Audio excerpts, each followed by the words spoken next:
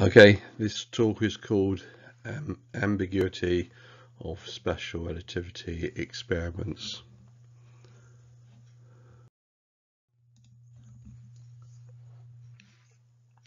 Of special relativity, one of the many issues is that it's supposedly supported by numerous experiments.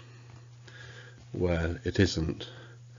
The experiments that supposedly support special relativity are ambiguous.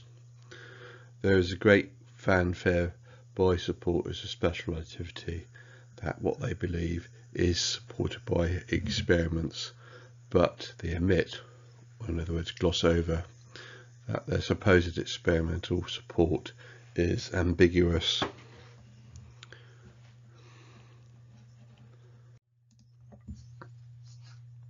So taking for example this headline from Scientific American, it claims experiments at a particle accelerator have confirmed the time dilation effect predicted by special relativity. It says time dilation. I would prefer to call it clock dilation, as it's an effect on clocks and not on time, but I'm going to pass on that issue. So the initial impression that people are given is that special relativity is being supported by experiments again, but what it fails to point out is about empirically equivalent theories, which means that experiments can be interpreted by more than one theory. In the case of special relativity, it's the issue of special relativity versus Lorentz theory.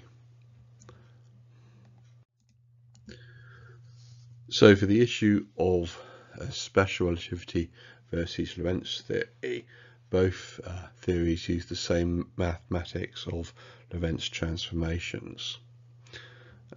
There is ambiguity of what special relativity is, but the majority of people seem to believe there is no ether, which can be spelt in two different ways, and the ambiguity of special relativity has been dealt with in other videos of mine, whereas the Lorentz theory does have an ether.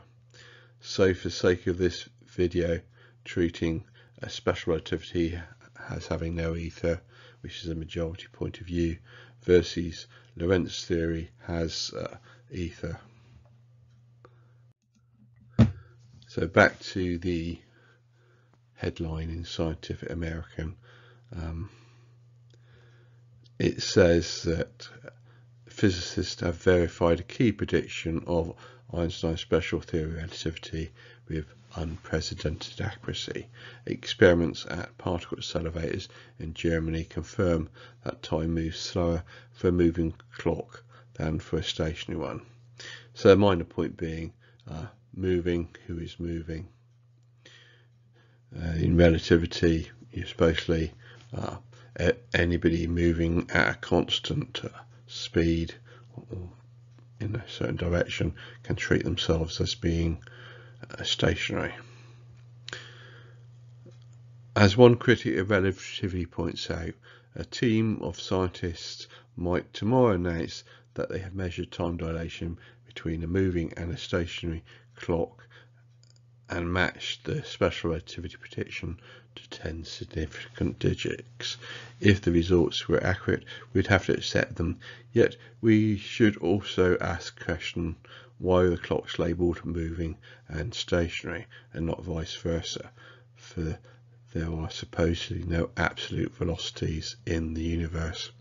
So when it's talking about, when this article from Scientific American talks about moving, well, who's supposed to be moving?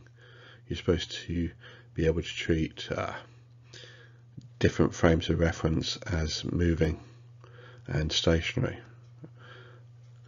Let's, however, not get bogged down in that issue. So special relativity is tested. Does that mean special relativity better than Lorentz theory, or do they mean both theories work? So when they say verified key predictions of Albert Einstein's special relativity, do they mean that you also verified a key prediction of Lorentz theory? Now, critic of relativity points out it is important to note that while Lorentz theory is mathematically indistinguishable from special relativity, which it preceded, and that's the point about the Lorentz transformations as the maths in both theories, the basis is different. Specifically, the former is not strictly speaking a relativity theory at all, as it does not reject the ether as a standard of rest by which velocities, distances and time can be given an absolute meaning. As such, it manages to avoid the logical inconsistencies inherent in an Einsteinian universe, where light waves no longer have a medium to travel in, and time and length not only dilate and contract in as many different ways as one cares to imagine, but also in two completely contradictory ways at the same time.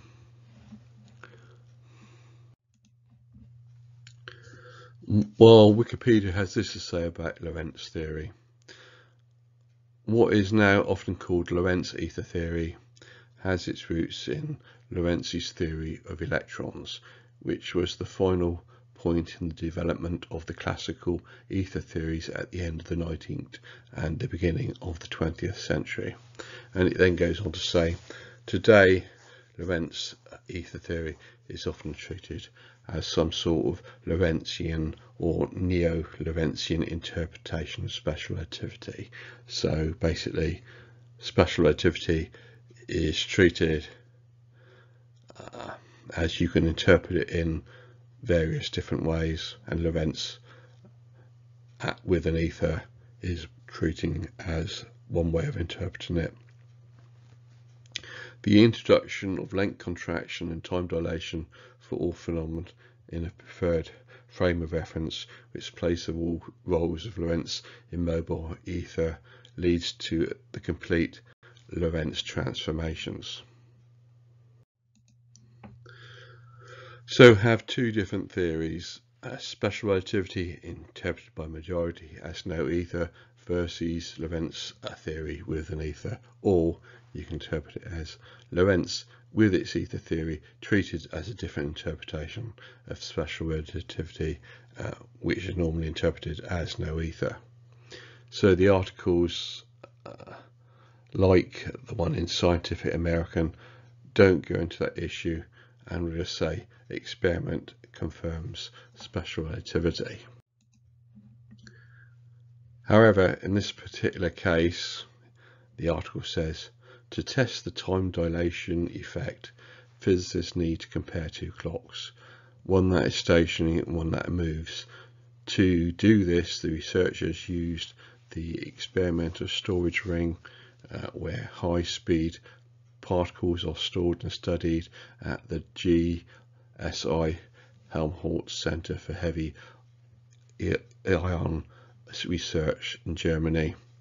So it does seem to be treating the stationary clock as the preferred frame, which means it was really Lorentz theory that was being confirmed. However, really such articles claiming experimental support for special relativity are ambiguous. It leads reader to decide what can be meant by it. Does it mean Lorentz theory is indistinguishable from special relativity, so experiment confirm both theories? Or does it mean experiment proves special relativity over Lorentz? Or does it mean something else? Because those writing about experiments usually want to mention the ambiguity issue of what is special relativity. So the steps are: special relativity is ambiguous, so reporting experiments dealing with special relativity are made ambiguous. The scientific method is supposed to be about testing a theory, but that presupposes the theory is properly defined and explained. When the theory is ambiguous, then you're not really testing anything. What you're doing is treading water, which basically means you're maintaining your current position without making any significant progress. You're just staying still. And that's the problem with the issue of special relativity. How is it being interpreted?